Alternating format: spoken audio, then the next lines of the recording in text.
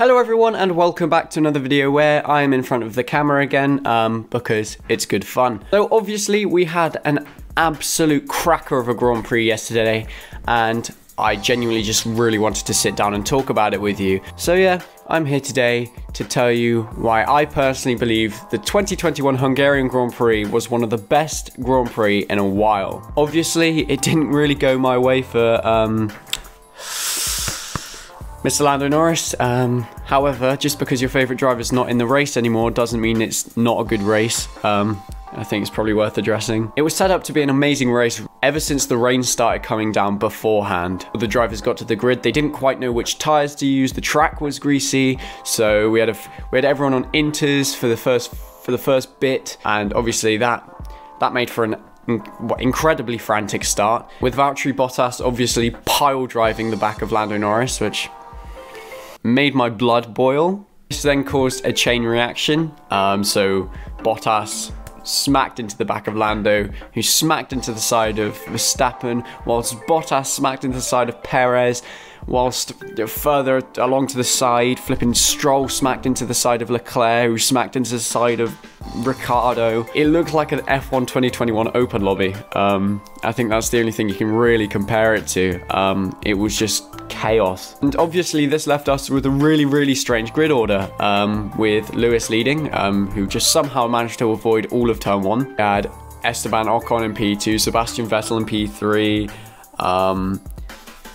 was it Latifi in P4? Weird, man. It was very strange, because even at this point you still kind of expected everyone to fight back through and kind of give us the standard finishing order. And Sergio Perez retired from the race on lap 1, as did Valtteri Bottas, so we've lost two of the big boys straight away, basically. Somehow Verstappen's suspension wasn't damaged after the collision with Lando.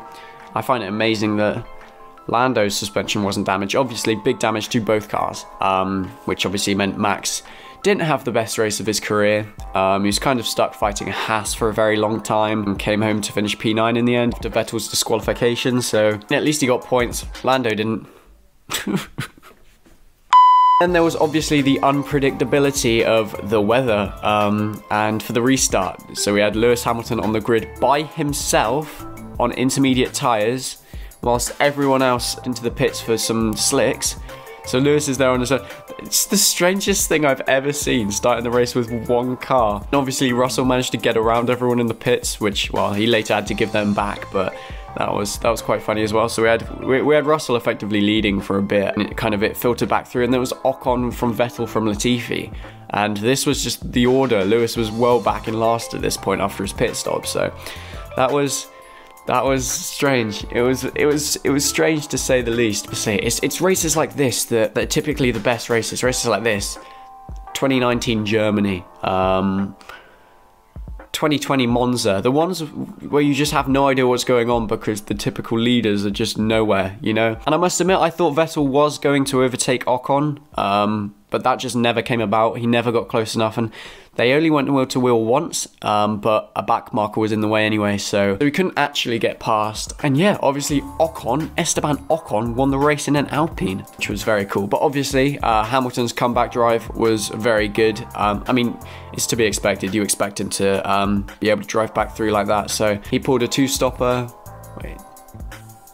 A two-stopper in order to try and recreate what happened in 2019 when he hunted down Max. However, I don't personally believe he anticipated how much of a brick wall Fernando Alonso would be. That defensive driving was some of the best defensive driving I have ever seen. And even by Alonso's standards, it was just incredible. I don't even know how long the fight lasted. I know it was a matter of around 10 laps of just Alonso just placing his car so well. There was even contact at one point, but it was such good, hard, fair racing. That's why I really like it when two really respectful drivers go up against each other. So, say like Kimi Raikkonen, Alonso, and like Lewis, for instance. Alonso and Lewis, the racing was so respectful, even if Lewis moaned a bit, which I think is just second nature at this point. But yeah, great drive by Fernando to hold Lewis up. Obviously, Lewis managed to go and hunt down Sainz straight away after and get past, pick up P3, which would then turn P2 when Vettel unfortunately got disqualified from the race for not having the litre of fuel left in his Aston Martin car. And obviously, the elephant in the room. Esteban Ocon won the flipping race. I mean, in the past, I've said that Ocon is like the most forgettable driver on the grid, and I am so sorry, Esteban. He drove incredibly well yesterday when the opportunity was presented to him right there on lap 1, and he took it, and he avoided all the contact, drove incredibly until the end of the race to hold back Vettel, a 4-time champion, by the way. So yeah. Well done, Esteban Ocon. The Alonso-Hamilton battle was so good that I genuinely just forgot who was leading. And then when I like check up at the time tower, I'm like, hold up, just love races like this. Like, this is when Formula 1 like is at its peak, you know. Anyway, I think that pretty much covers the race. If you did enjoy this video and you haven't already, please subscribe to the channel. And if you do so, I'll see you all in the next video. But until then, take care and thank you very much for watching.